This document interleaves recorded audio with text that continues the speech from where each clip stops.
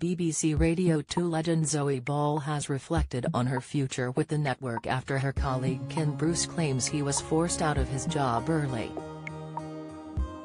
Zoe, 52, became the first female broadcaster to host both the Radio 1 Breakfast and Radio 2 Breakfast show after joining the network in 1997. The veteran broadcaster first joined the corporation in 1994 as a co-presenter on Smart before eventually moving into radio and becoming a firm favorite.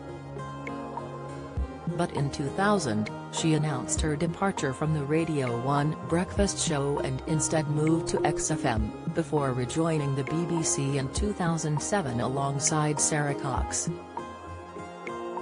Now, 5 years after joining the Radio 2 Breakfast show, she admits she worries about her future and shared the candid news with her new colleague, Vernon Kay. As the pair shared listeners' reactions to Vernon joining the show, Zoe said, "Vern, we'll rock it, please stay for 31 years like Ken, Joe and Leeds.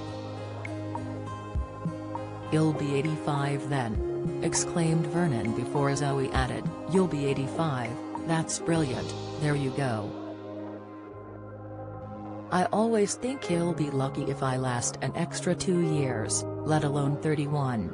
The comments come after Ken Bruce announced his departure from the show after over 3 decades, with Vernon stepping into his shoes. Following Ken's comments claiming he has been forced out of his job early after announcing his departure, Vernon said he was initially hesitant to take over from a legend.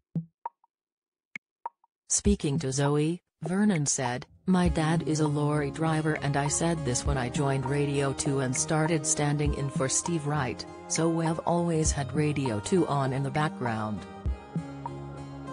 It is part of us, it is in our DNA. Ken Bruce is mid-morning, you don't think of any other DJ when you think of that slot, has made it his own, has an absolute legend of a broadcaster. I'm obviously over the moon, but it's the Ken Bruce show, the man has raised the bar so high." Vernon went on to share how his dad said, "Big boots them, son," when he informed his parents of his news. Meanwhile, Ken took to Twitter saying, "I will be presenting my last show on Radio 2 next Friday.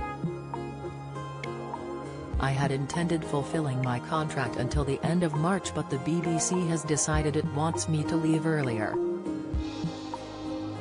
Let's enjoy the week ahead." In response to Ken's statement, the BBC said, "Ken decided to leave Radio 2 and it's always been known he's leaving in March." Returning to Wogan House for a week after a month of broadcasting, the Piano Room sessions at Maida Vale provided a natural break. "We wish Ken all the best for the future.